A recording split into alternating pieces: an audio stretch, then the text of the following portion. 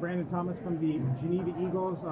You guys went since 2013-14 season without a CVC champ, any league champ. Two of them today. How big is this for the program? It's big. I mean, we definitely, ever since last year, we've been on the up, winning 3 10s this year. Hopefully this one 4 last year, including the CVC.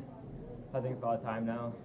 How good does it feel for you? I mean, you missed a lot of this season with an injury, and you come back out tonight and you get a title. Feels good. Yeah, I missed about half the season. Came back January 8th for this match.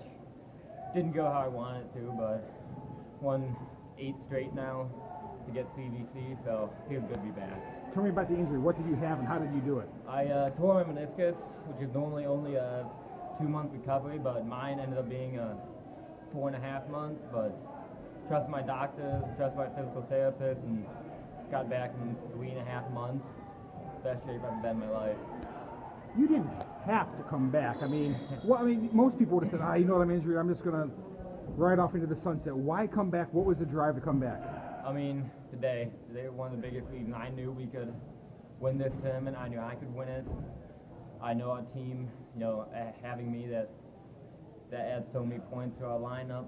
I just want to repeat sectional, repeat CVC. I just want to get the team better.